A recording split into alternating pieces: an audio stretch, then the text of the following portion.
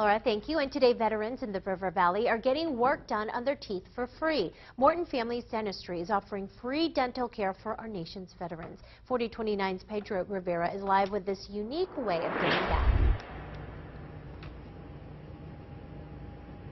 We are here at the Van Buren VFW, where for a lot of people, cleanings, fillings, and extractions can be very expensive, but today it's all free. One United States Navy electrician told me that he, like other veterans, don't look for the free gifts, but are appreciative of the much-needed service.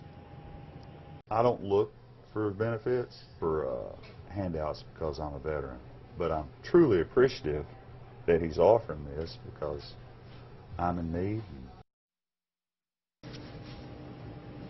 Morton's Family Dentistry will be offering the free service at both locations in Fort Smith and Van Buren.